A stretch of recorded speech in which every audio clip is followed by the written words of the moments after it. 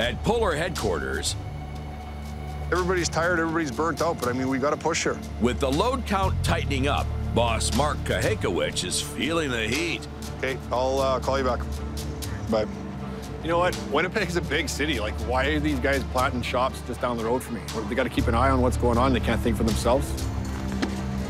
I already saw Daryl going by with one of my loads that are coming up to Wasagmac with culverts. It's kind of being a pain in my ass already. I want to go see what he's up to down the road now that I know where his shop is.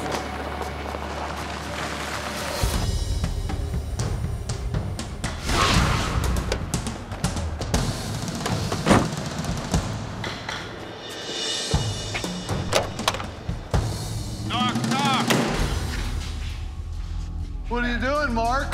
Come check out the big fancy shop of yours. Yeah? What you got cooking here? Oh, you know, just servicing my truck. Huh? Something Buller don't do. Oh, it doesn't, eh? Not usually. Oh, okay. Well, hopefully How's things going?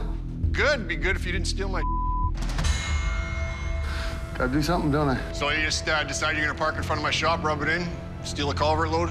I don't know how you're saying it's your load when it was on my truck. You know, if you were a little shorter and a little fatter, I could call you Hugh. Get out of my shop. You have no idea who you're around with here. Remember, you're on my turf here, bud. My turf. It used to be yours. You, Daryl. Mark coming and getting in my face, not a good idea for him. He wants to come out here and act like that and get in my face, I'll stomp him in the dirt. I'm not going to get intimidated by him. You know, you want to get me pissed off? I'm pissed off right now. I'm going to definitely start hitting him hard.